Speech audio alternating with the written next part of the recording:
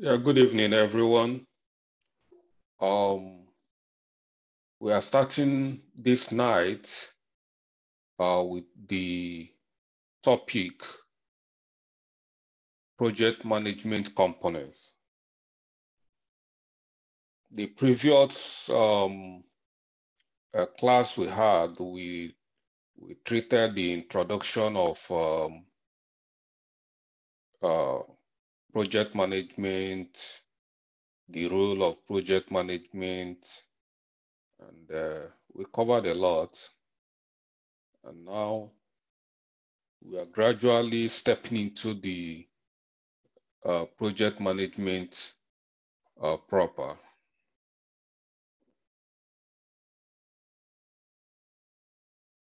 Now we're looking at the scope of project management. Project management, the components are structured. There are so many components, but we are going to look at the key components. The key components of the project management that we are going to be using is the scope management, stakeholder management, cost management, risk management, and change management. If you can master these components very well, then you are a very good project manager. Let's look at the scope management. First of all, what is scope? Scope management ensures that all processes and activities involved are well defined and the project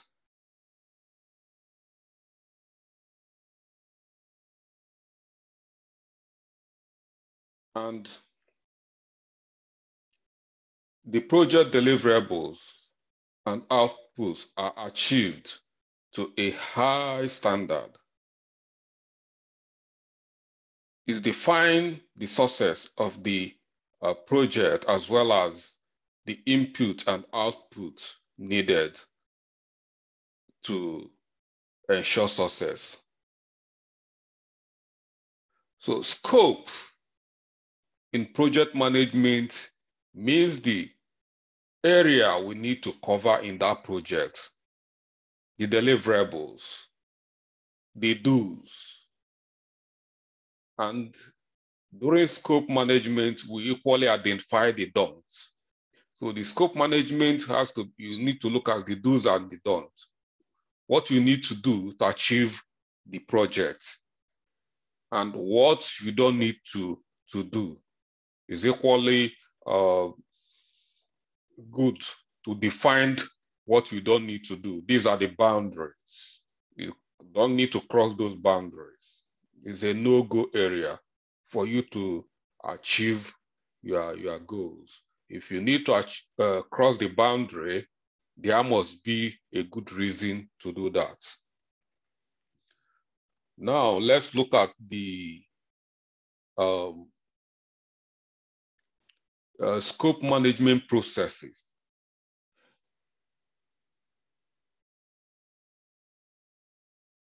Project scope management includes the processes required to ensure that the projects include all the work required and only the work required to complete the project successfully. Managing the project scope is primarily concerned with the defining and controlling what is and is not included in the project, just like I've said before, what is included and what is not included. So you must define what is included and then define the boundaries. So that is the main thing. The processes according to PMI, you need to plan your scope management. This is one of the processes. Planning scope management includes creating a scope management plan that documents how the project and the scope will be defined, validated, and controlled. When you define this scope, the scope must be validated. Validated means that a senior officer, either a senior, if you are a junior project manager, a senior project manager, your line manager must validate it. It must be signed and it must be approved and signed before you can start working with that document as a working document. And it has to be controlled. How you are going to control the scope is very important. You have to state how you are going to. You can't just say, I will control it. There must be a documented plan on how you are going to control the scope. Is going to be part of the scope plan. Then after you must have created your scope management plan, the next thing is you start collecting requirements. Requirement is documenting, you need to work with the stakeholders,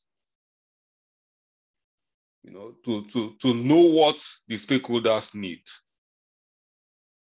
because they are the people driving the project. Because requirement gathering can be data collection, you can call it requirement gathering, but you need to collect requirements, document it. You must work with your stakeholders to make sure you define this scope. At this point in time, the stakeholders, you must have a workshop with the stakeholders or a meeting with the stakeholders for you people to identify the scope. They need to make their input. You need to understand what they have in mind, the goals and the objectives. Then the next one is define the scope. The process of developing a detailed description of the project and the product. That's why you define it, a detailed description. What is the objective? What are you? Everything has to be in detail. We call it low level requirement. You have to go down in details to define the scope. When you have defined the scope very well, then the next thing is to create a work breakdown structure. Work breakdown structure is that you need to start breaking the deliverables. What needs to be done to achieve the project? You need to break it down into smaller components, smaller manageable components.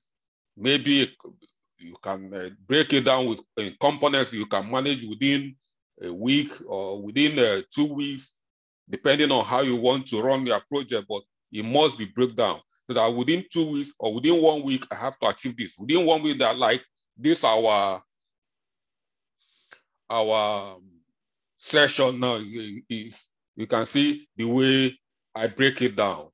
That within 2 weeks, I will achieve project management. Another week, I will achieve business analysis. So that's how you break it down. That's called work breakdown structure. When you break it down, the next thing is to get it validated.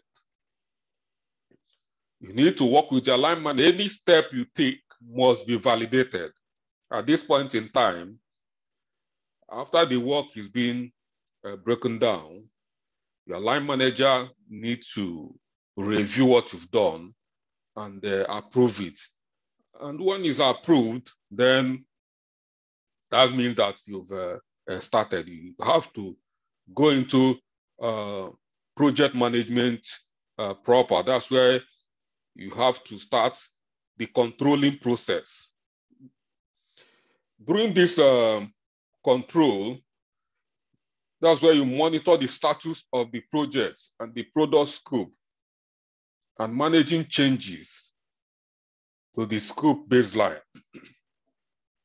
So when you create a breakdown structure and it's been approved, you need to baseline it. Baselining means that this is a kind of benchmark.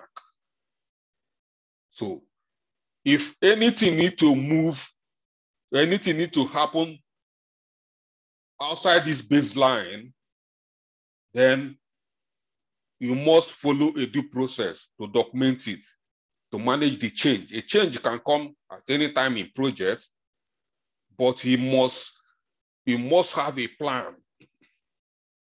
to manage the changes.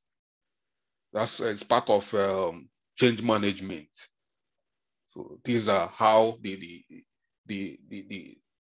process of managing project. When you manage your project scope very well, I don't see any reason why you shouldn't deliver your project very well on time and budget.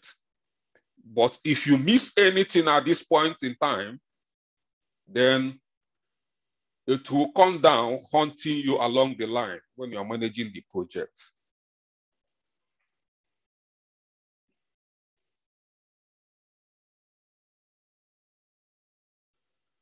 I equally adopted this project scope management map. You know, it gives you a visual diagram. Looking at it will just help you know how to just go down and manage your scope very well. In project management, modern project management and business analysis, you are going to be seeing a lot of map like this diagram. You know, it speaks much. And moreover, the management, you know, your management will be overseeing a lot of things. So they don't have time to be looking into detailed reports. So they prefer using diagram to illustrate your point, so that once they look at it, they will see what you are trying to, the message you are trying to convey. So in this diagram, you can see a scope, a plan scope management. That is 5.1. You see all the things you need to do, your deliverables, in order to plan your scope. It shows you the input, which is the project charter. I made a mention of project charter during our introductory section. Then project management plan, enterprise environmental factors, organizational process assets. Then you look at the tools and techniques which you need to employ. Then you look at the output. At the end of this process, you must come out with output. It's always the input and output. That's what the management is looking at. What are you? They always ask you, what do you need to do? And what are you getting out after the input? And what are the techniques you need to employ to achieve this? That's how you manage projects. Those are the best practice in managing projects. After that, then you go into data collection. That is a collect requirement. I've stated this, the inputs, the tools, and the output. You can see again in the input, the project charter is still there. You need to work, the project charter is an authority. A lot of things you need to do, you must work with project charter, where because in project charter, it contains the aims, it contains the problem. Start from the problems. You need to identify your problems, the aims of why are you trying to solve this problem? What are you trying to achieve solving this problem? What are you going to do in order to solve this problem? You know, What are the requirement, the timeline, the budget? All these things are in project charter. So that's why in most of everything you do, you see project charter. Project charter. You have to be referring to project anytime it's an authority in project management. You need to work with it all the time. It becomes your guide. So after you collect the requirement, which is the input you have to come from the project charter, project management plan,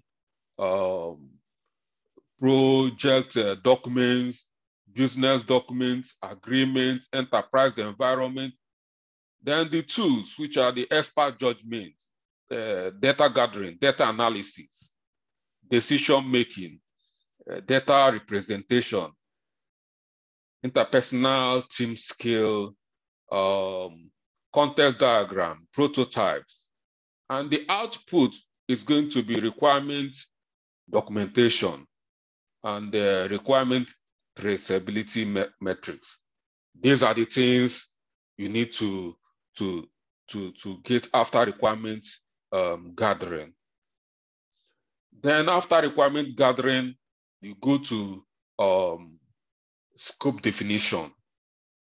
You can see the project charter is still there. It's part of the input. You still need to work with your project charter, project management plan, enterprise environment.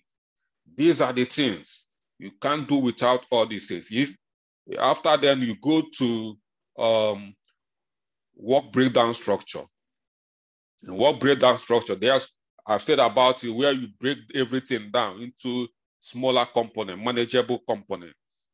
You see, project the input is a project management plan, project document, enterprise environment factors, organizational process assets. You look at the tools and techniques you need to do this and the output. After then, you validate scope. To validate scope, you look at the input and the output, the tools and the output. And then after validation, just like we said earlier, you control the scope. These are the map gives you, if you don't know anything in project management, even if you are a greenhorn, you are just coming in, with this kind of map, you know what to do. You already know what to do. You don't need if somebody just give you assign a project to you, even if you are confused, just come to this project scope management map. Look at it. You've seen the map. Just give you a guide of what to do, itemized in a diagram. You can see it highly itemized, so you know how to do it sequentially in order to achieve what you want to achieve. So that is the scope management process for you. I need to talk about a project charter, because you see, we'll be talking about project charter. Project charter, it means that it's a very big document, and I want you to see how this project charter looks at this point in time, so you can guide us as we proceed. I'm going to show you a sample of a project charter. It's a very powerful document. It's very simple, but very powerful. The project charter, this is a project charter sample. You can use this to create your own project charter. If you are creating it, but most companies, they have their project charter template, which they will give to you. So in project charter, the things contains in project charter is the project title. You must give the project a title, the project start date. The project must have a start date and end date. Just like when we are talking about features of a good project management, every project must have time limit. You can't manage a project indefinitely. It doesn't happen. So you must have time and the end time. So if you are from the project charter, it's meant to be for most projects, After 4 months, which is contained in the project chart, they must tell the management why this project is exceeding 4 months. It must have a reason, a valid reason. So like this, our project, we stated that it's going to be a 4 months program. And at the end of 4 months, and we don't deliver, then I should be held accountable. Why am I not? Why is this course program not delivered within the 4 months? And I must have a valid reason to defend myself. So, see, the project manager must the name of the project manager and the sponsor who is sponsoring this project, who is the client. The sponsor must not only be the client. There's something I want to address. It must not be from outside the company. A sponsor can be even somebody from the organization. It can be internal process improvement. So it mustn't be when you are working for a client, because everybody is not going to work for consulting firm that are handling a lot of clients. So there's a lot of internal improvement all the time within the organization. So the sponsor here might be a senior project manager or somebody, even if not a project manager, but is the sponsor. So it must be identified at the beginning. So it's the highly placed stakeholder in the project. Then business need. The business need is the problem. What are you trying to achieve? What is the problem? What is the need? They have a need. That's why they are implementing this project. What is the business need? It must be clearly stated in the project charter from day one that this is what we are trying to achieve. So yeah, if you are doing anything outside what the state is their aim and objective, you're on your own. Then project scope. You can see why project charter is following project scope everywhere. You see, it's there. You have to identify project scope. Here you write the project scope. It might be in a very high level status here, but everything here must be contained in this project charter, all the scope, you know. And the way it has to be contained in the project charter should be to do and what not to do. You must be stated what needs to be done. And you must state all the things that you don't need, no-go area. So you need to clearly state the boundary within the scope of the project. And after then, you need to look at the deliverables.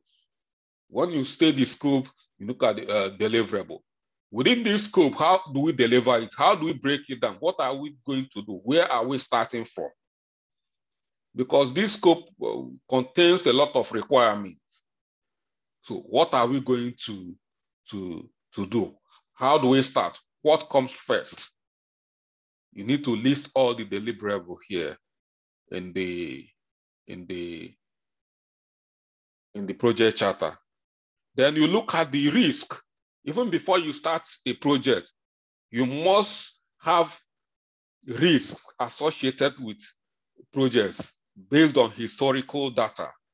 Every project have got their risk. For instance, if you are starting a motor company, everybody knows the risk of a motor company applying on the highway, accidents, how do we stop this? These are the things. How do we select, how do we choose our drivers? You know, because drivers, if you choose drivers that are not qualified, that doesn't have a driving license, that's becomes an issue. So these are the risks you need to identify, risks and issues. Although you've not started, but it's good to identify them. And then you prepare, that will help you to prepare a risk management plan waiting for them, because they must surely come. I've not seen any transport company that have not registered the accident before. But the way they manage their accident, their emergency response is what we are looking at. How they try their proactiveness in stopping accidents, like the kind of driver, like so many of them, they have a manifest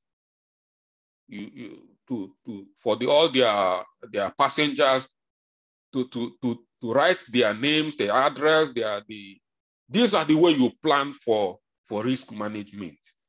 So, and then you look at assumptions and dependencies. These are the things you still need to look at. So many of these projects or deliverables, they have complementary projects they are working to. So you need to look, what are their dependencies?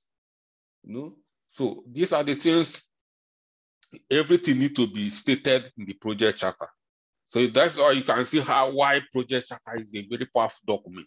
Because once you've done a very powerful project charter, you'll just be a happy project manager. You won't struggle. A lot of project managers will be sweating because they didn't do their work very well. But you've done their work very well. Like me, whenever I start, I join any company, either as a business analyst or a project manager, the first thing I will want to know is, do we have it? Even if, because at times you join a project that have already started. So what you need to know or do is ask question, where is the project charter? Once you see the project charter, you know what they are doing, what they are trying to achieve, where they are. And you will be able to, blend in very well. So these are why I decided to bring project charter here, because it speaks a lot of authoritative language in project management. So after everything, you must have a milestone. A milestone is that everything, all the deliverables, all of them need a timeline. What are you going to do to reach a milestone? If, for instance, if you are, I'm going to use Nigeria as an example, traveling from Lagos by road to Abuja. I've done that before. A milestone can be when you get to Lokoja. You see, most of them is a milestone. When you are traveling, you see some people, they just have somewhere to refresh, ease themselves, relax a bit, and then they move on again. So it's like that in every project. When you reach a milestone, here it's time to celebrate with your team. At times, maybe on weekend, you take your team, you guys go to a pub to have a cup of drinks and celebrate your milestone. So it's very important to celebrate your milestone, because it's not easy. It's an achievement in project. So when you reach a milestone in a project, you celebrate. So that's why it's important to itemize all your milestones. So the target completion date. You have target completion date and you have actual date. Why is that? Because so many times we plan to end the project at a particular time, but due to one circumstances, we'll find out that it's not possible. Maybe your team member, you might all of a sudden you have a shortage of team members. Somebody might just drop, and somebody can just resign. He's not interested or you've got another job, it's going to affect your project. So in a situation like that, you find out that you don't have enough human resources that will help you to complete that within the time expected. So but all these things need to be documented. When it's happening, you keep documenting them. So you need to state your target date. So, and project charter is a continuous, keep on updating it as you work. So when you actually arrive at your destination, maybe finishing a milestone, then you come and update it with the actual date it ended. So it's a continuous process. It's not like you've created a project charter, you can keep it. You have to be working with it till you finish the project. Then you look at the team members. The project team, you must, like the project team members that you are starting the project with, you must state them here. All of them, they must come under the project charter. So these are people that will be held accountable for that project. Then approval and review committee is here. Like every step you take, you need to be reviewed and approved by your sponsor. Is the project sponsor. There is stated here, like another division, business division head, business unit head, finance manager, all these people, any steps you take, depending on their involvement in the project, they need to, I will call it validation. Approval, review, and result validation. When they review, it means they have been validated. So that's how project charter is. And with this, I think you have an authoritative knowledge of project charter. If you are starting a project today, I'm sure you are going to handle that project very well with this description and explanation with this project charter.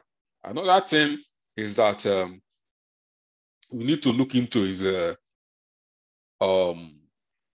prioritization, because some of all this your scope, you need to prioritize them. Like I said, deliverable, when you list deliverables, which one are you going to start with? And which one are you not going to start? There is a way to do it so that you won't struggle.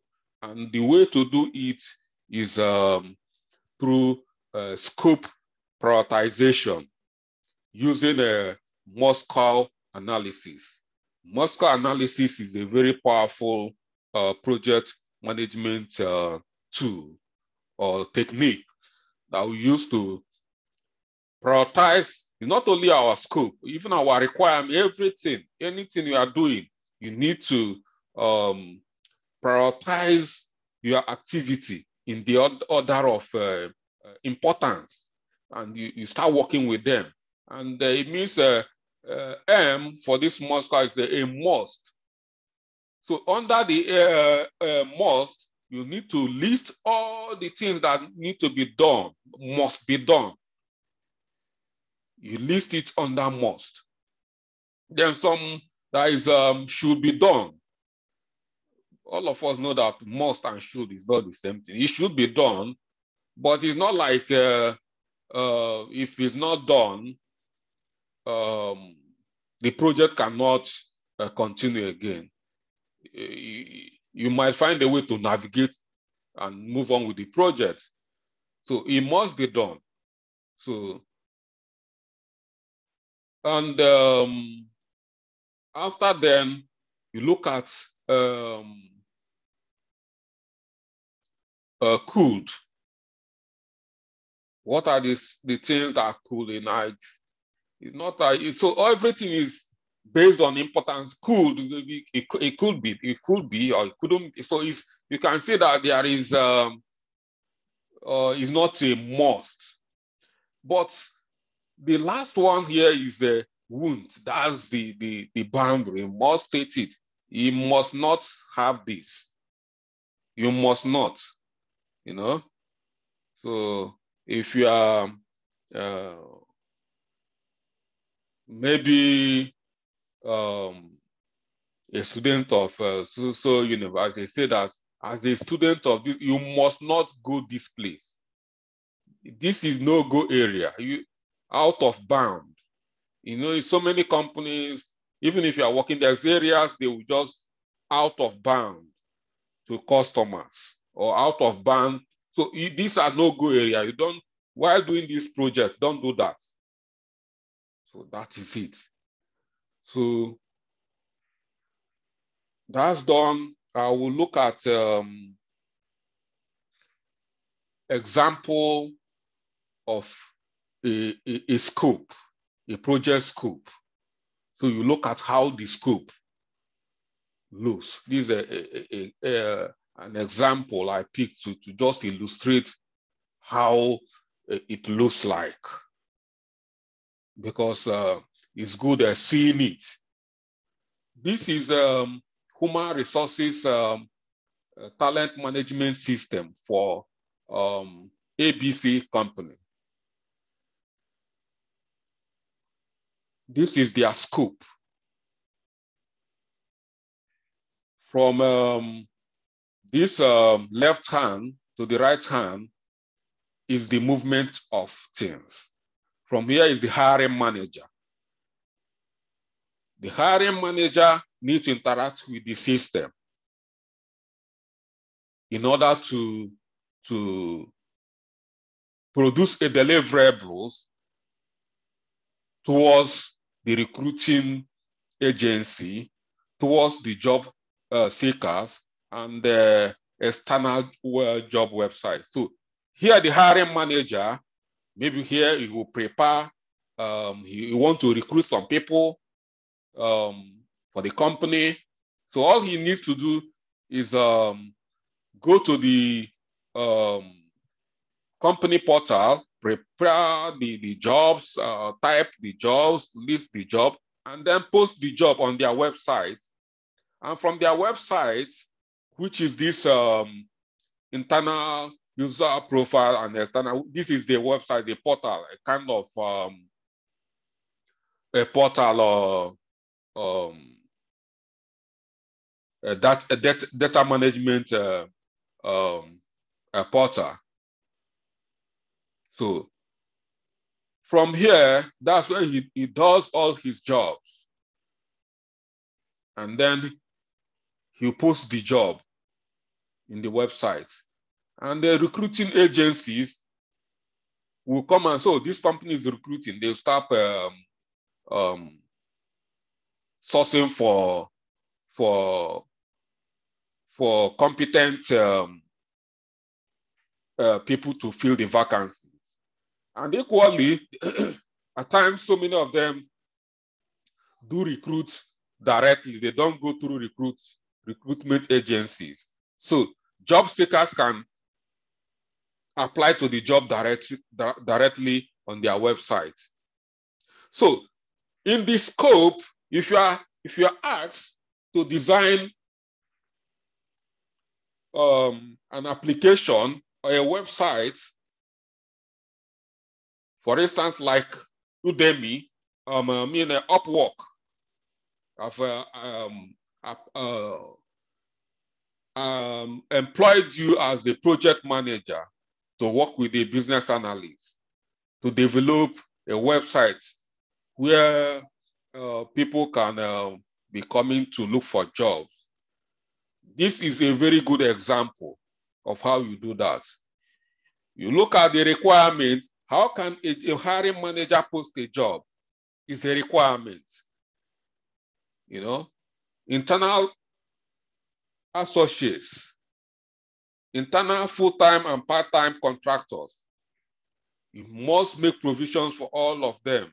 These are the requirements. Another requirement is how can the hiring manager interact with the website? It's very important. Where are they going to be typing the jobs? Where are they going to be listing the jobs? You need to make a provision where they are going to be listing the job on the website. And how are they going to be, making sure that the job seekers will have access to the job or see the job. And then that's why you come here. That's why if you come to a website, you can easily browse jobs and apply for jobs. And then they will be able to review the job and get back to you and eventually hire you. So you can see all these things as scope. Recruiting agency is a scope, it's a requirement. It's a must-have. Job seekers, you must have. This project must have a job seeker page, external job website. You must have all these things.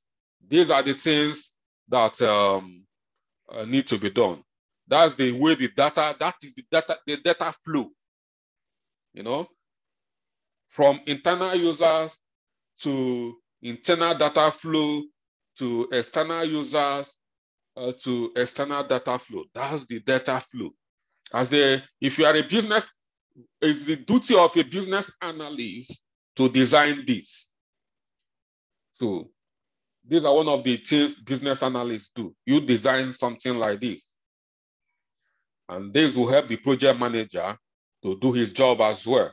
It's not the duty of project manager to design this. It's the duty of a business analyst. They design all these things. But as a project manager, you need to work with them in order to understand what you'll be doing.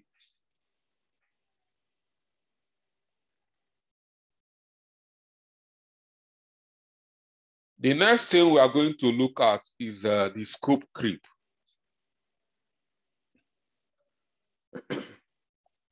Scope creep in project management refers to changes, continuous or uncontrolled growth in a project scope at any point after the project begins. This can occur when the scope of the project is not properly defined, documented, or controlled. It is generally considered harmful.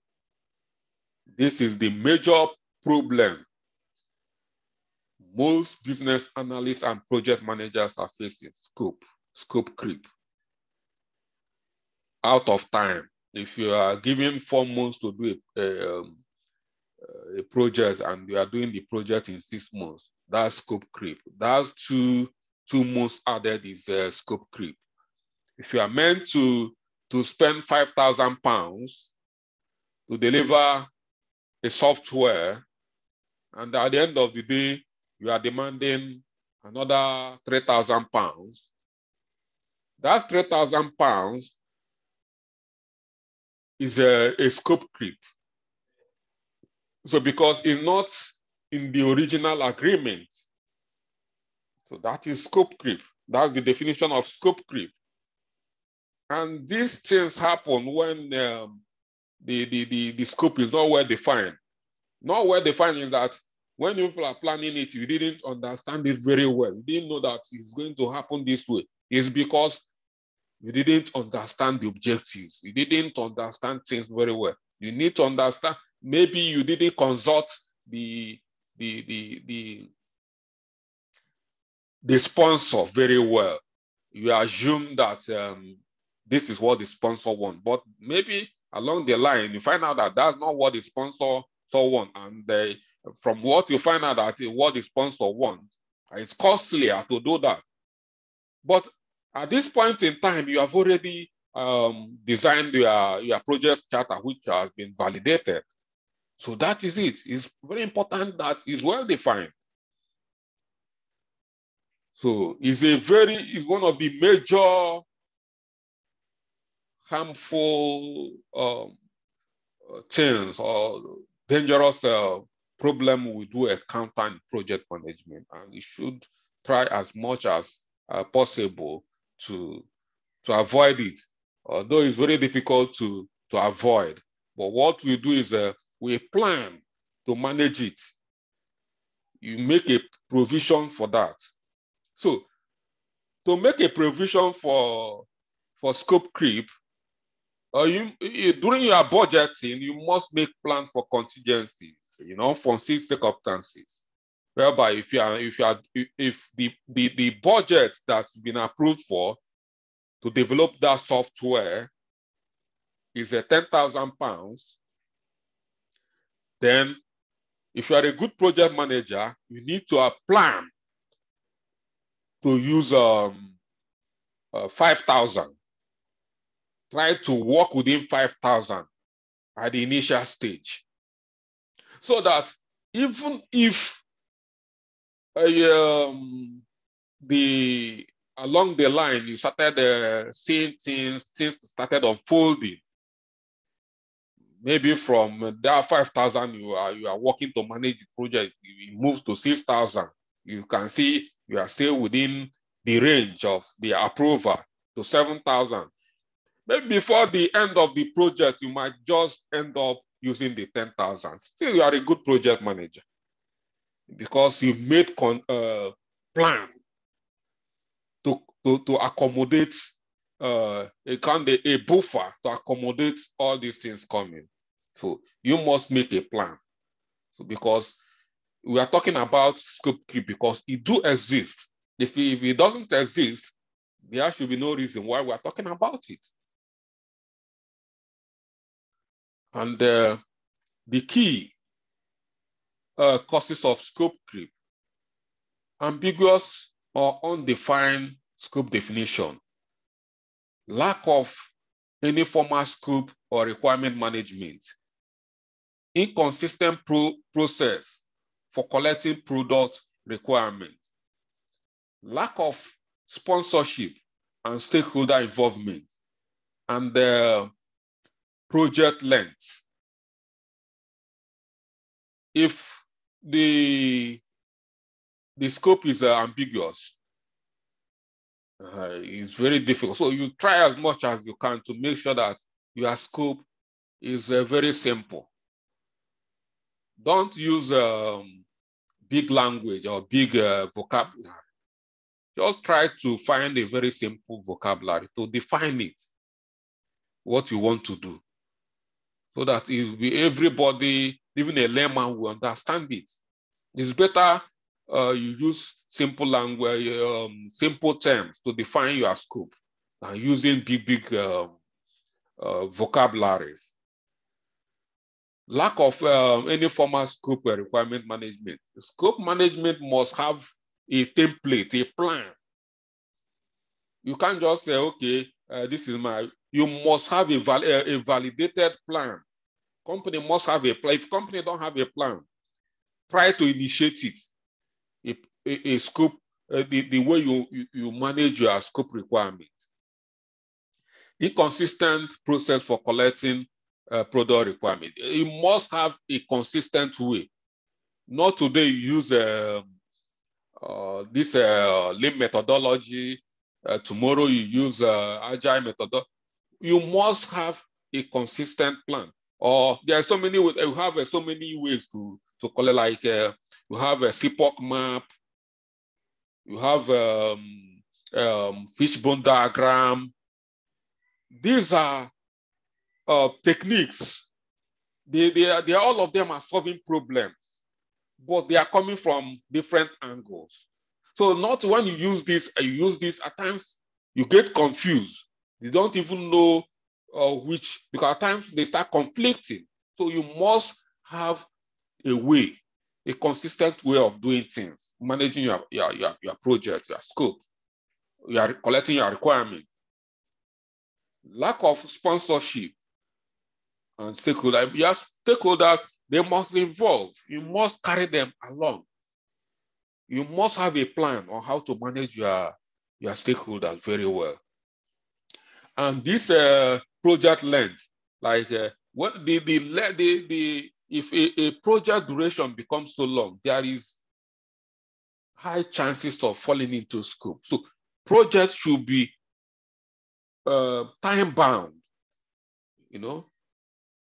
Make sure that your project is have a starting date and a closing date, a duration. and work within that duration. With all that, it will help you to eliminate a scope creep.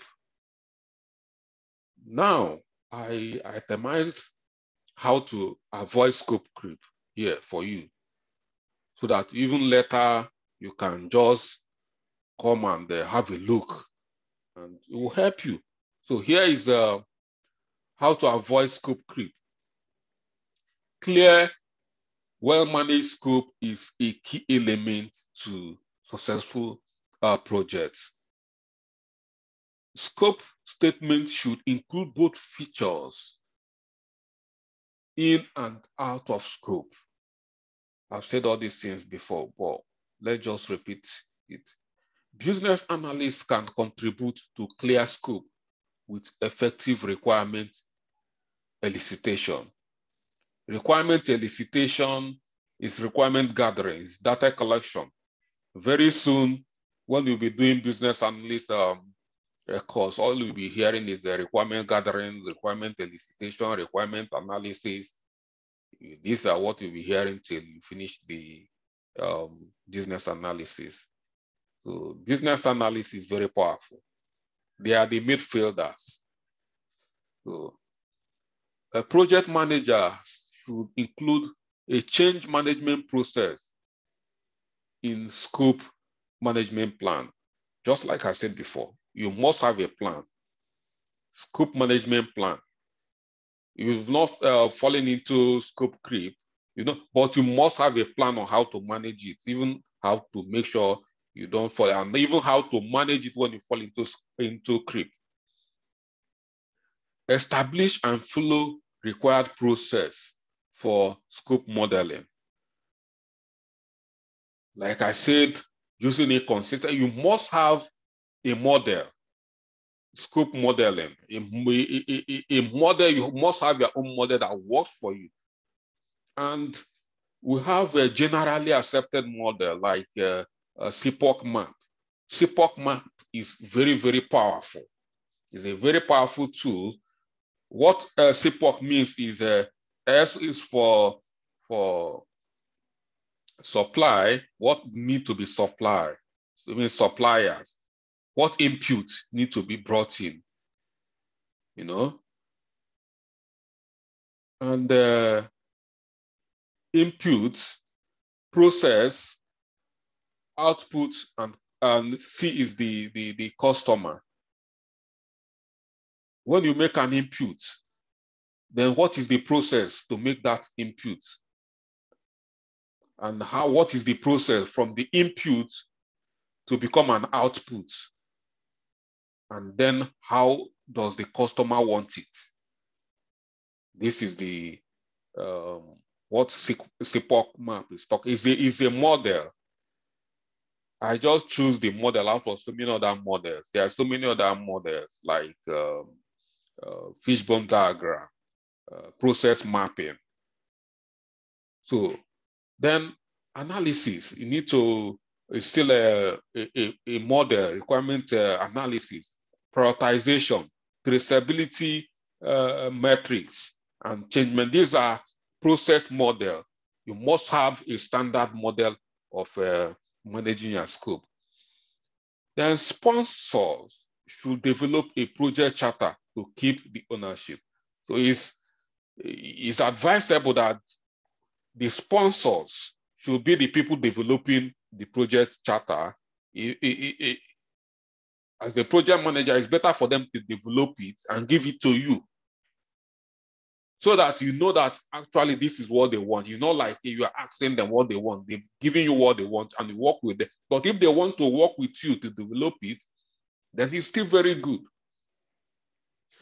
Use tools like RACI metrics. RACI is responsible, accountable, consulted, and the form is a metrics to manage roles and responsibilities in projects. So with that, you should know who is responsible for doing this, who is accountable for this particular deliverable, who will be consulted, why trying to deliver this deliverable? Who should be informed? Why trying to deliver this deliverable? It's very important tools and techniques. All of them will have their templates for you to be using, because when you'll be doing your work experience, these are the tools you need to be working with. You need to work with all these tools for you to deliver quality project management. Educate sponsors to chunk projects into short sub projects and to focus on tight deliverables. When project started, if you have sponsors that are many a times you meet sponsors that don't really know what they want, it's a serious problem in a project management. When the project have started, they will see them, they will still come and they want to do this, they want you to add this, they want to, but since the project have already started, if you don't take time, they'll push into scope creep. So there's a time they start adding, and the project becomes too big. So when they come like that, or if they want you to deliver one project, one big project that's supposed to be a program, you educate them. The importance of creating projects, breaking them down into smaller sub-projects. Because some people will see a program as a project. There's two difference between a program and a project. When they come with a program and tell you that this is their project, you tell them this is a program, not a project. Educate them, because you are an authority in project management. They should rely on your expertise to do their own job very well. And that's all we have for scope management.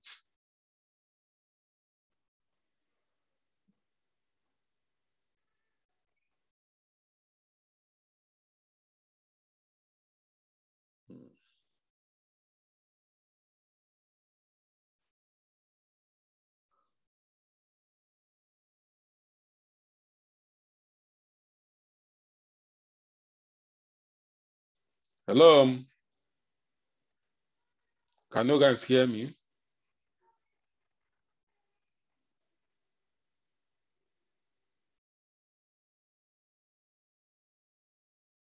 Hello?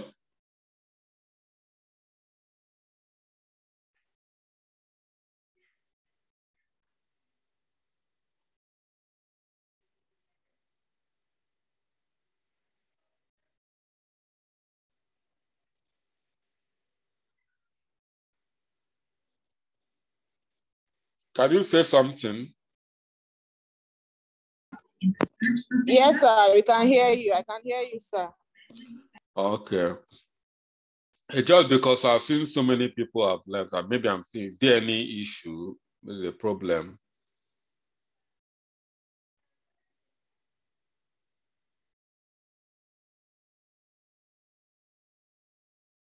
Yes, sir. So many people are complaining on the group that they can't log in.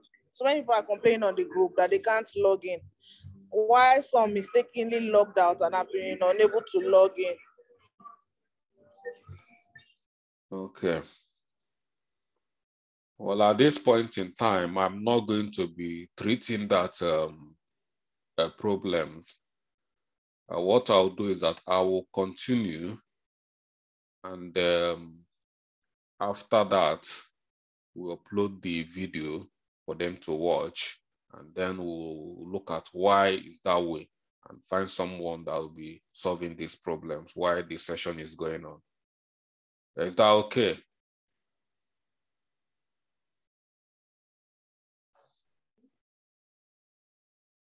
Okay, sir. Alternatively, I didn't want to put it on the group without permission.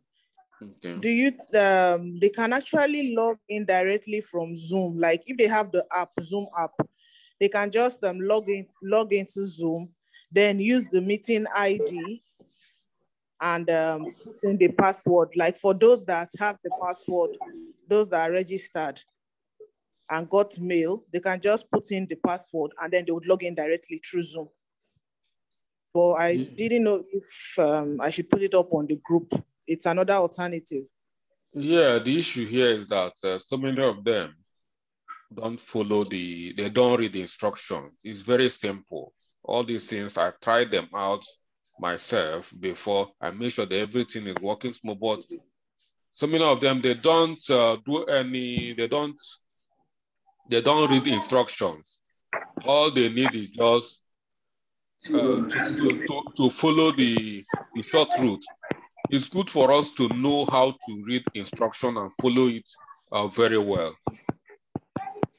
But we will look into that. That will not stop us because we missed yesterday. So we need to move on. We need to achieve this within the time frame. And what I will do is I will continue to see how much I can cover, and then I'll upload it.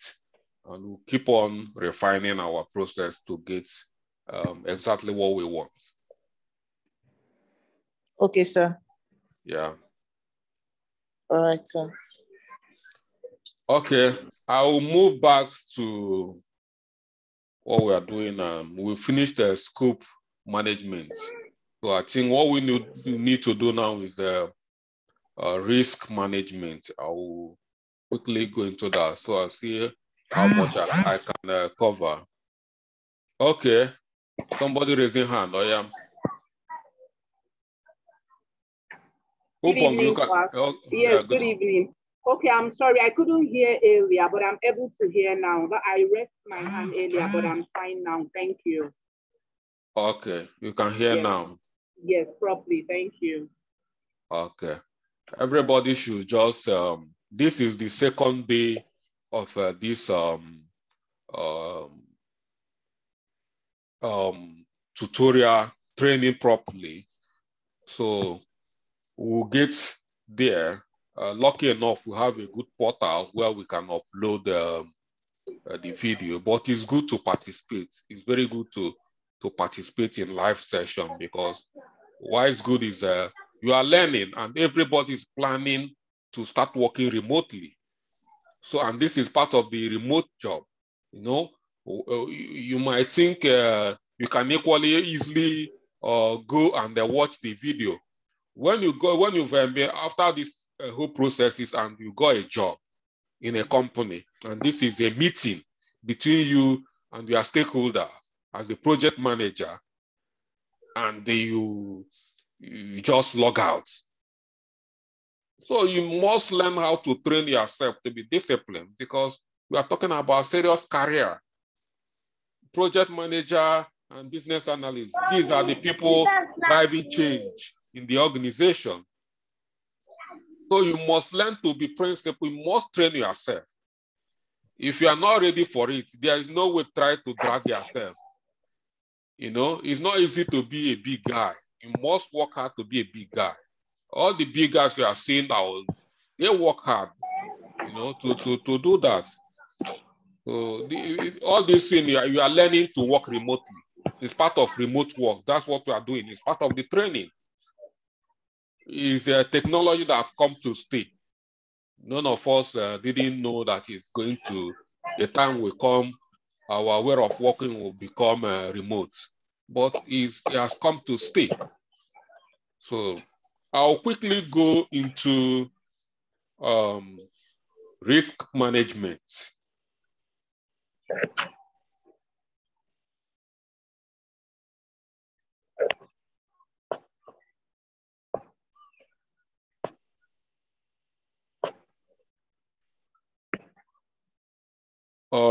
No, we'll continue stakeholder management, not risk management. So at this point, we'll look into stakeholder management. Stakeholder management is the process of forming, managing, and maintaining constructive relationship by ensuring expectations have been achieved and end results meet quality expectation of the stakeholders or end users. Stakeholder management ensures that key stakeholders are kept satisfied throughout the project lifecycle. Now, stakeholders are the key drivers of the project. They have something in mind. They have objectives. So you must carry them along as much as you can. And to carry them along, you must have a plan to carry them along. You must have a plan to manage them. So there is a lot of techniques which you can employ to manage stakeholders to make sure that you have a good relationship with them.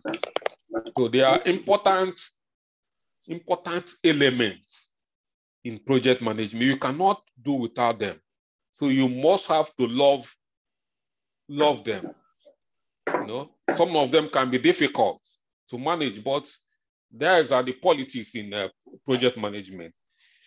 You must have to play that politics to manage them very well.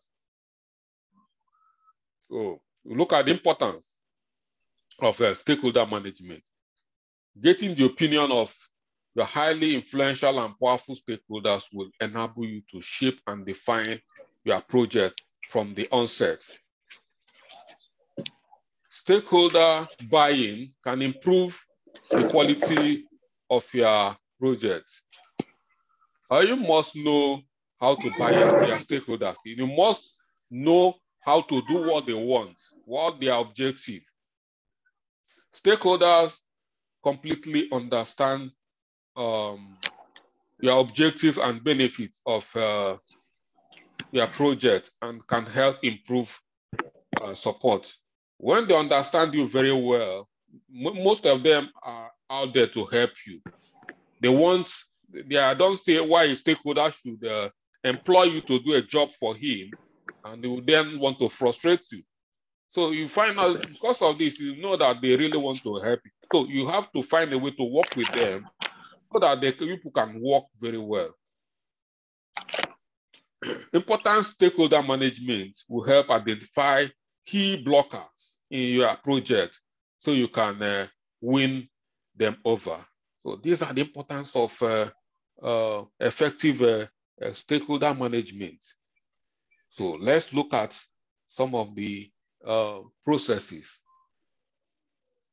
First, you need to identify your stakeholders. It's very important once you join a project or you're given a project mandate or project brief, you need to look for your stakeholders. Develop a list of stakeholders when you are looking for them. Have a list of them, develop a list, identify them mutually. How each stakeholder is important to the project. Each stakeholder's expectation, stakeholder requirements in the project, categorized in terms of influence and power. What is their relationship to the company or the organization? So these are how you find them. When you find them, you find out their interests. Then you classify them according to their interests and their power.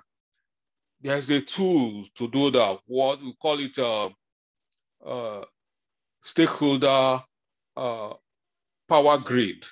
It helps to classify stakeholders in the way they have power in the project. So many of them are very powerful. So many of them are not powerful. You need to carry everybody. You don't need to look down on anybody, but you must give attention to those people that have high power and high interest in the project.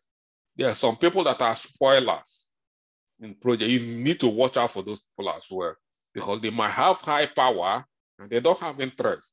So they can mess their project up without them feeling the impact. So you prioritize. In this case, rate and rank stakeholder in terms of the following. Power. Do they have enough power to halt or influence the project? Proximity. What is their involvement in the project? Urgency. How urgent is your project to them? Then communication. You must have a communication strategy, communication plan, how to engage them. Engagement. You know, interpersonal skills. You must have these things. You must have a good personal relationship, PRO, good PR. You must be meeting with them. You must have a follow-up, and you must keep them aware. So you prioritize all these things. These are how you manage them to achieve a good relationship with them. Because if having a good relationship with them will help you.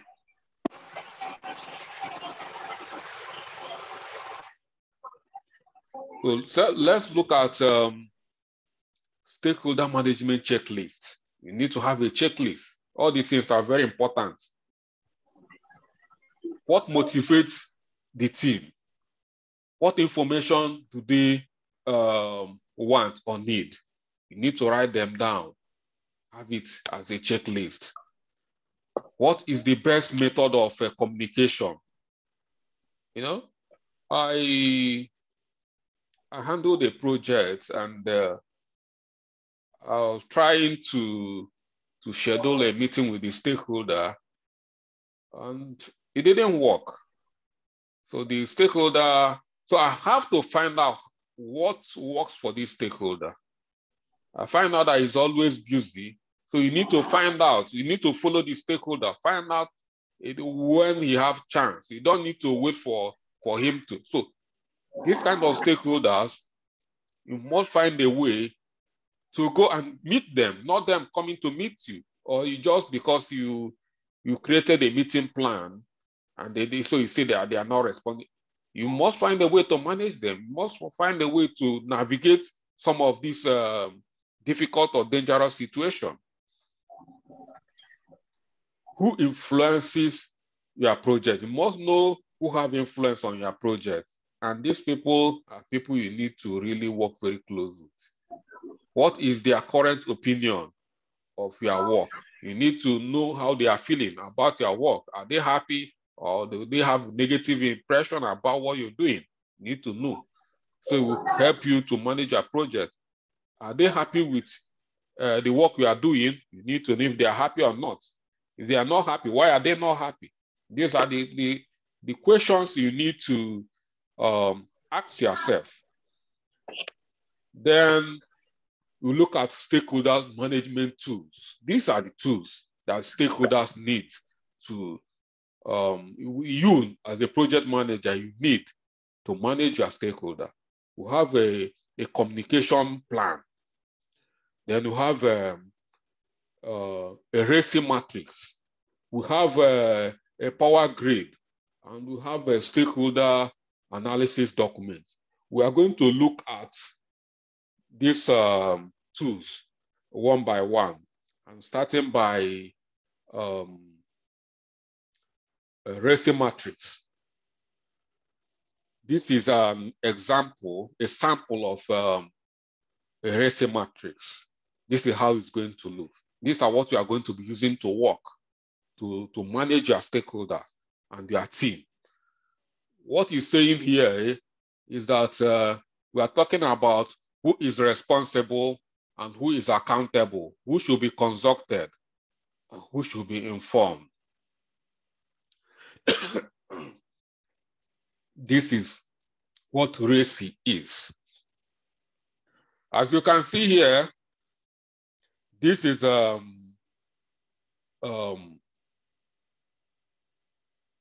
deliverable. In this deliverable, we have customer complaint reduction. So here we are trying to reduce customer complaint. And you look at here, who is responsible for this? You look at from responsible, in orange color, you look at Harvey is responsible for this activity, and who is accountable? Who is accountable for this?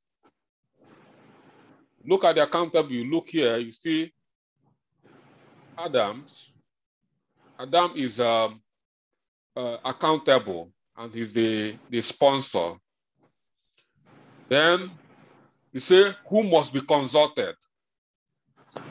You need to consult some people. You look at this black color, you look at C, Peter should be consulted. So you must consult Peter while trying to deliver this deliverable.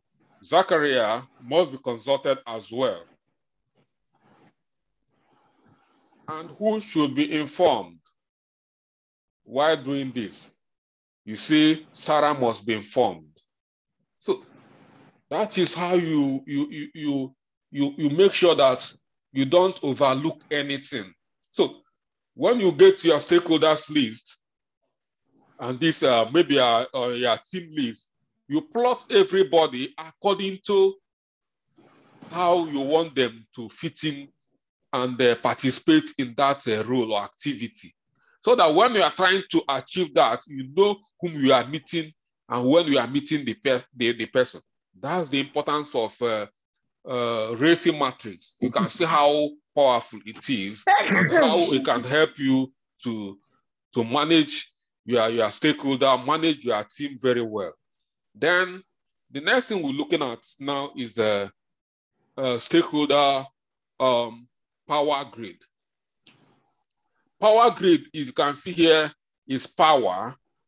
This is a high power, and this is low power. Downstairs is low power. And from high power, you look at understand, you look at engage, you look at consider, you look at monitor. These are how you are going to plot them. Like those who have high power, these are Adam, is a CFO, and these are procurement. These are high powerful people, you know, and they need to understand, you need to understand them. You know, you need to understand them very well. Then Zachariah and Sammy, they are very powerful as well. And with the analysis, you need to engage them. They are very powerful, and they seem to have high interest in the project. So these are people you need to work closely with, engage them. Then you see here, the technicians, they don't have a high power here. They have low power. So you need to just monitor them, you know. They equally have a low interest in the project. So just monitor them. But supervisor, Sarah, and operator, they have high interest in this project because maybe they are the people that will be benefiting from this project, but they don't have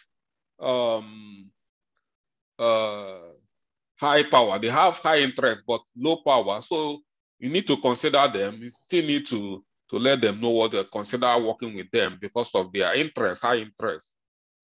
So, but the people who have high power and high interest are these people in green, Zachariah and Sammy. You need to work with them closely.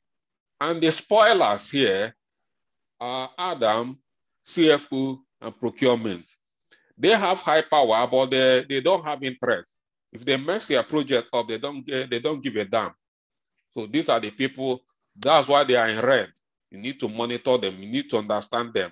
You need to just, watch them closely. So that is stakeholder power matrix. So, and then there's other documents when you are doing your stakeholder analysis. And some of these documents is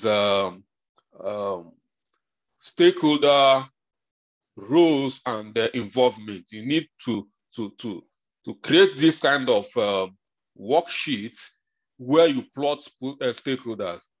From this, their name, their position, their role, their power. You must have analyzed the power, and then you keep them aware. For those you need to keep aware, you keep them aware. For those that are interested, for those that need support, supportive, these are how you classify them.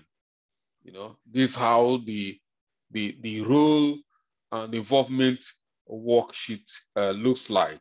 These are used for stakeholder analysis. And then you come to involvement planning worksheet. You must have another plan how you involve your stakeholders. You must analyze all these things. You know, stakeholder management as project manager's job is a bit technical, as you can see, but we are breaking it down for you to make sure that you are not going to struggle mainly as a project manager. So from here, involvement sheet, see, you put the project, the stakeholder's name here, current situation. What are their current situation, their current involvement? You know, they are unaware, are they aware? Are they interested? Are they supportive? That is the current involvement. What the desired involvement? Okay, they have not been, for instance, they are unaware and you want them to be aware. So you move them from unaware to be aware here. So you need to make sure that you want them to be aware, or you don't want them. So these are the things. They are not, what is their interest? They are not interested. Or these are the things. How do you move them from the current state to the desired state? So this is how you manage it. If you want them to be unaware, this is how you manage. If you want, if they are being supportive or they're not being supportive, this is how you manage.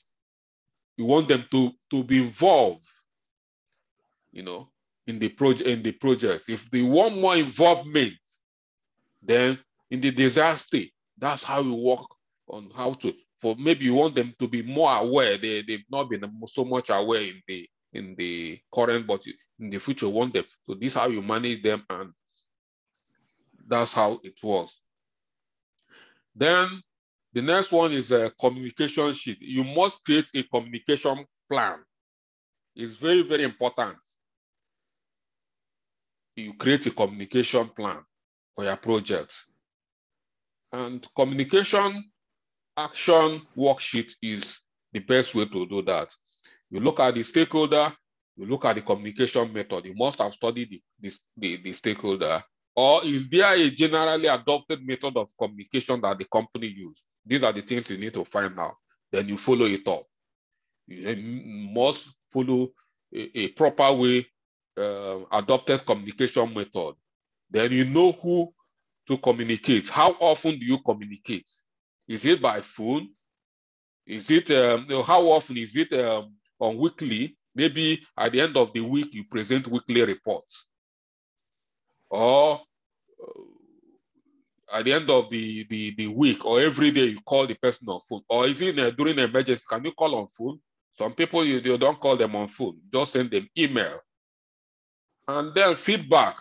Whenever you communicate with them, there's a feedback. You log the feedback. What did they say after the communication? It must be, these are things that must be logged, so that whenever there is a situation, this will just, you look at the record and everybody will know how you'll be managing your project, the effort you'll be putting.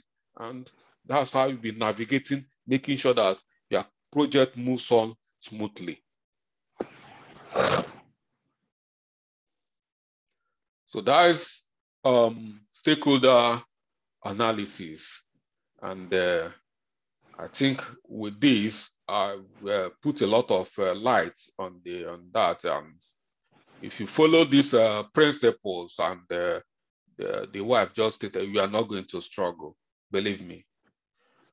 So let's move to cost management.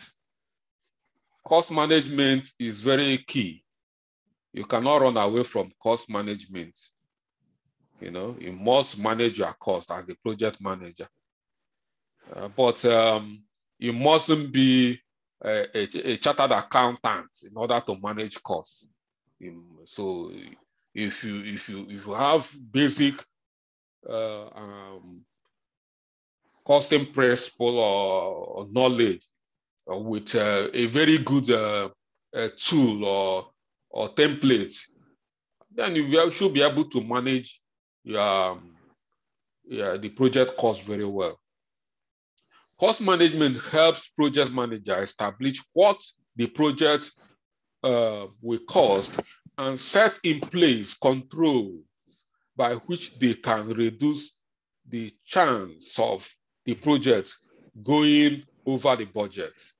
So these are the importance of cost management. And to do that, looking at this template, that's how you break your cost down. So in most of some of the tools like Microsoft project software, it gives you a good grip on how to manage cost because it's incorporated in that software how you allocate your cost and then track your cost, making sure if you are going after plotting your cost, you baseline your cost, and that will help you to manage your cost very well. But we will still come on how to use tools like that Microsoft project tools. So, but here you can see how to manage your cost. For instance, when you break your project down, look at project work breakdown structure. The task here, project task. Then you look at Dave Johnson. You assign Dave Johnson, and the plan is to work from 8 hours a day on that project. So that is the plan. And at the end of the day, the actual cost is the actual hour is still 8 hours. And the hour is $30 per hour. So that is what is going to cost for Dave Johnson to do this job every day. So then you're looking at a material unit is 100 units and 5 units, $5 per unit. So then the fixed rate here is $50. So you're looking at the budget. At the end of the day, the budgeted amount for this tax on daily basis is 300.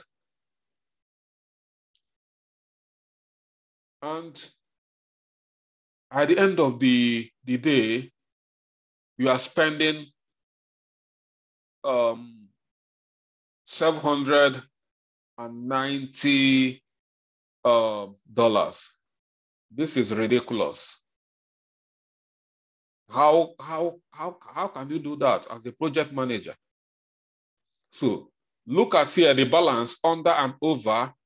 One is red, showing that you have gone over the budget. So by $490 dollars. How can you do that as a project manager? The same deliverable, okay, this one, you are within the budget.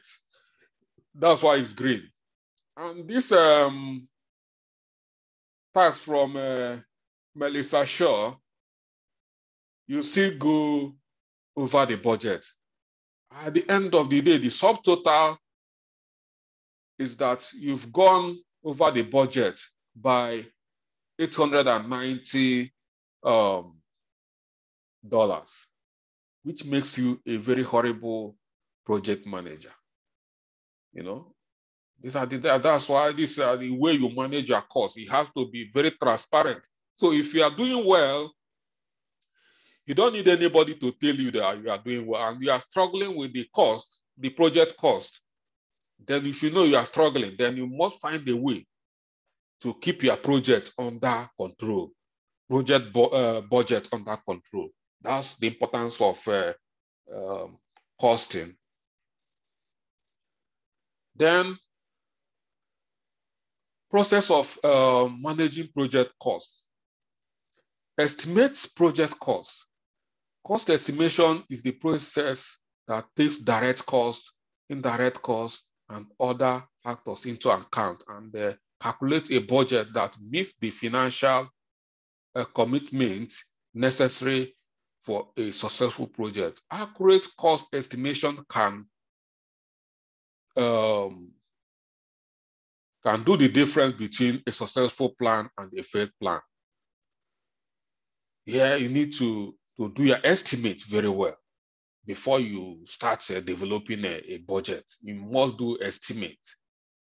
Everyone does, even if you are not doing a project, even if you want to go for a shopping, you need a rough estimate. You know, everybody does. So estimation is very good. Do estimation. And after estimation, then develop a project budget, a proper project budget after the estimation. A project budget is the total project cost needed to complete a project over a defined period of time. It's used to estimate what the cost of the project will be for every phase of the project. Project budgets include labor costs, material procurement costs, and operating costs. It can be reviewed throughout the project.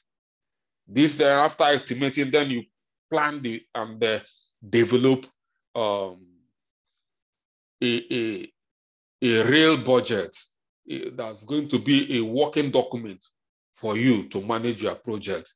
Then the next thing is to develop a plan to track the budget. You know, you need to track it to make sure that you control, make sure you don't go above the budget. Use a template to track the cost. Start by collecting the labor, how long each task will take, the hour rate of each team member, material, and all units of measurement. These are very important. That's how you collect money, develop, then track it. With that, you should stand a good chance of not going above budget.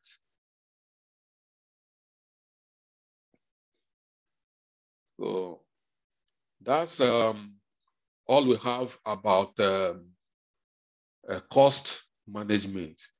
Then the next component we need to look into is risk management.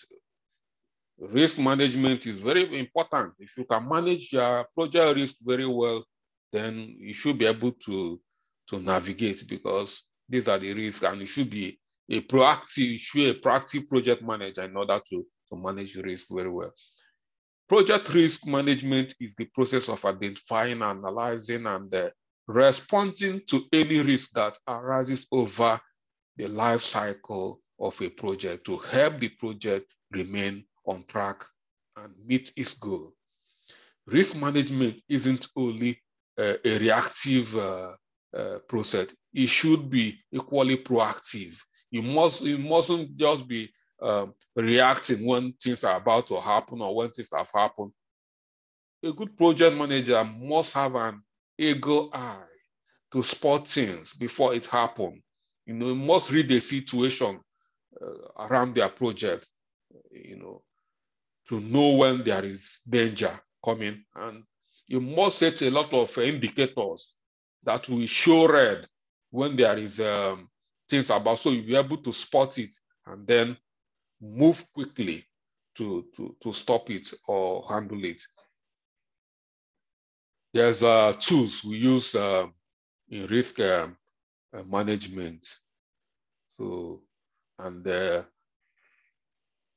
some of the tools, the popular one is RAID. RAID is where you you manage your risk, assumption, issues, and dependencies. And you can see in order to manage risk, when you identify risk and log the risk, you should be able to log the risk according to, you need to prioritize the risk. You can see this template, this red log here. You have a green, which is low, the risk is low. You must prioritize the risk according to the risk level. Is it low? Is it medium? Is it high? Or is it critical? So critical risk must be handled with urgency, and you must give it all the attention. High risk is equally dangerous. It needs to be very swift as well. And medium risk, not that you ignore it, but you don't need to handle it the way you manage a critical, and low risk are some of the risks. Yeah, you need to still address it. You take your time to know, study it, and deal with it. These are how you manage risk. And equally managing risk, you need to look at the assumptions and the issues, and that's how you manage risk very well. There are steps identified in risk management, which are very key. The first step is to identify the risk. First thing towards resolving a risk is to identify the risk and register the risk. And then when you register the risk, you brainstorm with your team on how to manage the risk. Try to carry your team along while managing your risk. Now, when you identify the risk and register the risk, the next thing is to do the risk analysis. You can analyze project risk to address the impact, such as avoiding the risk, owning the risk, reducing the your exposure, or minimize the impact, or transferring the risk. So many companies prefer transferring the risk. When you transfer the risk, like that's why the insurance companies are there to manage your risk for you. So it's a very good way of managing risk, because they are trained, they are specialists in managing risk.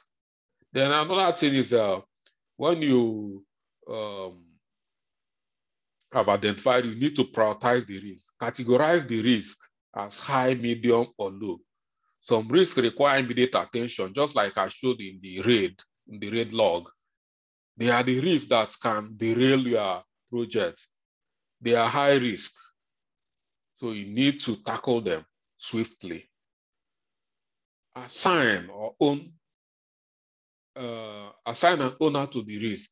When you identify risk, prioritize risk, then the next thing is assigning an owner. From your project team, you must spot who is a very good person to manage this risk based on their skill level and their expertise, and assign the risk to the person. Then the person becomes the owner of that risk. That person should lead to resolve the risk. And there, you respond to risk. For each major risk identified, you create a plan to mitigate the risk. Develop a risk strategy, some preventive or contingency plan. Work with the risk owner to make sure that the risk owner is using the plan created to implement or to resolve the risk. Then you monitor the risk. Whoever owns the risk will be responsible for tracking the progress towards resolution, but you will need to stay up to date to have an accurate picture of the project's overall progress to identify and monitor new risks. Having regular risk meeting, RAID meeting is a good way of monitoring risk. Like if you start a project, it's a very good practice to have a regular RAID meeting, at least once a week, or maybe once a week is very good. So you help you to keep accurate, because whenever you're having RAID, you're observing all the risks, which risk has been closed, which risk is the level, the stage as the risk management. So you need to be looking at it. And whenever a risk is managed or have been resolved, it is closed. If you go to RAID, which I will provide templates on how to manage RAID, you know how to open and close a risk.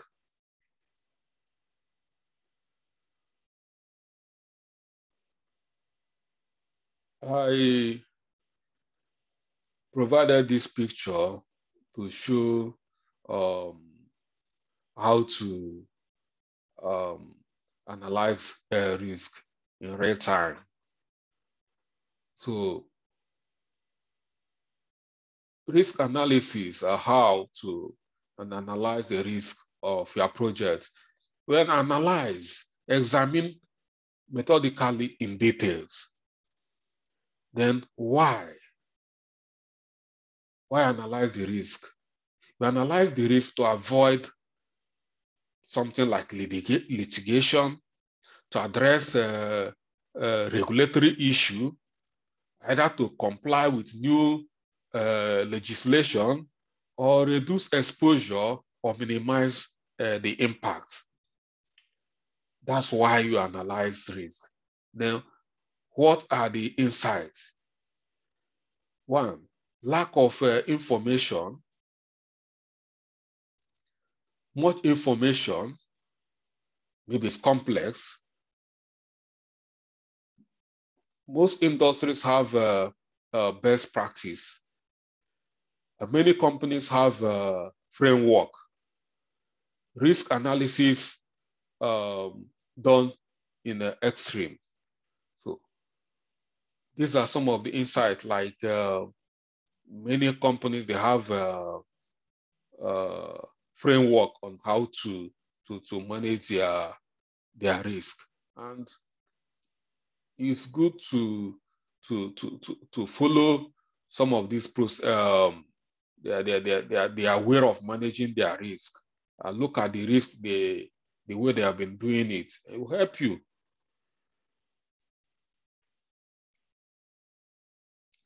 Then initiating there's a process of equally analyzing risk within the project.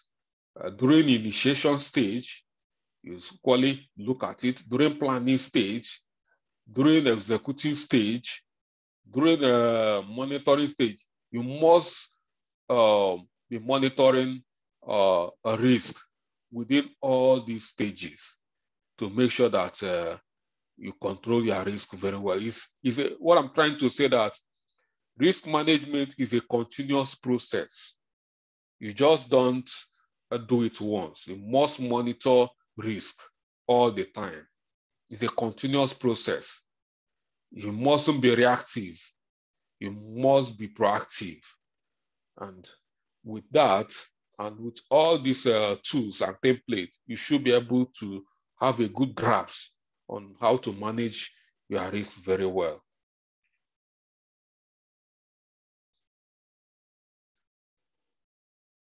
Now, the last component which we are going to deal with is change management. Change management is becoming very popular in project management because it's not just about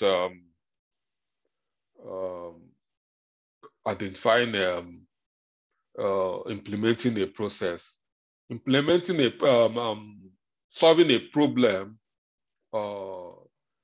is one thing, but managing the change is another thing. So, and change can come in so many ways. It can be to move a company from one place, from one stage to another, maybe new technologies. But after that, what happens? Or within that change processes, what happens? What about the resistance? How do you make sure that everybody complies and everybody is happy? Change management is a structured approach for training individuals, teams, organizations from a current state to a desired future state. So that is the main purpose of change. You need to prepare everybody, both their mind frame, their skill set. You need to prepare them holistically to be able to allow this desired future state to take place. That's the importance of change management. Let's look at the change management processes. Identify what will change. What is going to change within the organization? Is it process improvement? You guys trying to reduce waste? Maybe moving to the cloud from on-premise? These are some of what are the changes? So present a solid business case to gain buy-in. You must present a solid business about the change. You make a strong business case. Business case has been designed by the business analyst. So you must understand the business case. You need to work with the business analyst to understand the business case very well. Most of the time, you might be the person the business analyst might be reporting to. So, but there must be a solid case, a strong case. Create a roadmap on how to manage this change. There must be a roadmap. Gather data for evaluation. You must gather data for evaluation during this change management process. You need to understand the requirements that's needed. That's the importance of data gathering and analysis. And when that's been done, then the next thing is you need to communicate. Constant communication is very good. Communicate to all the stakeholders, all people that have stake within this team, both senior management and junior management, and even the customers, everybody that have got a stake. There must be constant flow of communication. Everybody must be carried along. Then monitor and manage the risk. There should be risk. People must say no. People must try to resist. These are some of the risks involved. You need to know how to manage them. Sensitize them. Let them know the importance of that change, and try to buy them in. Then when after everything is done, the change has been implemented, then celebrate the success with every stakeholder, everybody involved contributed in achieving that change. And then continuously review and improve the process. When you must have finished your project, there's something you need to do. Call it a post-implementation review. That change must be maintained. You must have a custom because it's a change, so that people will not go back to their old ways of doing things. And that is it. So that is all about change management, and that is what we have for this night. And I think we have 5 minutes remaining officially, but I'm going to stop here for tonight. And next time, we're going to look at project management techniques, which is work breakdown structure, critical path method, Gantt, Scrum, and Kanban. So these are what we are going to look at next. But for tonight, we are stopping at change management. And I want to appreciate everybody that have been following. I can see we still have, we are still 34 in numbers that are patiently waiting, and that's very good. And for those that are having challenges logging in, this video will be uploaded in the course portal for you people to go and look at it and continue your learning. So that is it for tonight. We'll continue to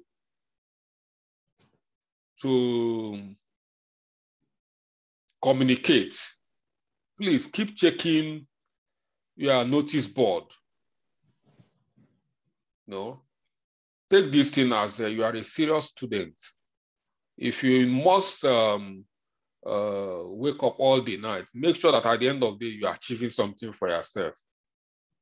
So, and I will, at this point, if anybody got something to say, I think it's time to do that.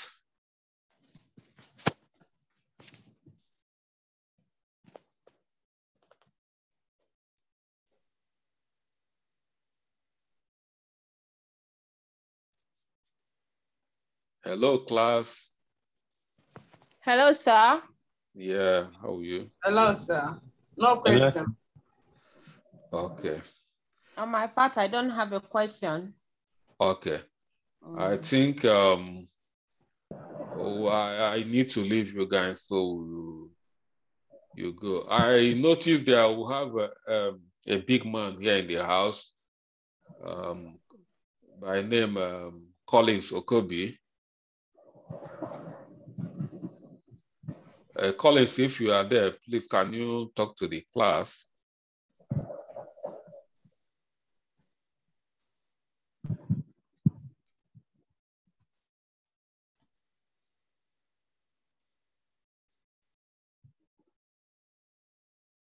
Okay.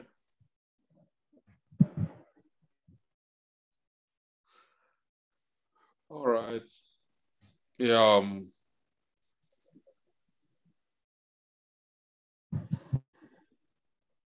I will stop recording now.